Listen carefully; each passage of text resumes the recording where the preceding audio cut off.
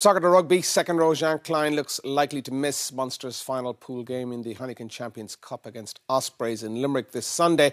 Klein's due to undergo a scan on a neck injury he picked up in the defeat to Racing 92 at the weekend. Now, should Klein be ruled out, Munster are hoping second row cover Féinine Wycherley is clear to play. He's following the return to play protocols, having failed a HIA in the game against Ulster 11 days ago. Munster, of course, need a number of other results to go their way if they are to make the final 8. But according to Keith Earls, they need to begin by scoring tries. We are creating the opportunities, but we're just not taking them for whatever reason.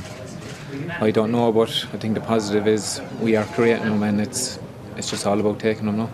That's all we can do is think about our performance and get a win. I know people are going to be talking about bonus points and stuff, but I think it's important for us to put a performance together.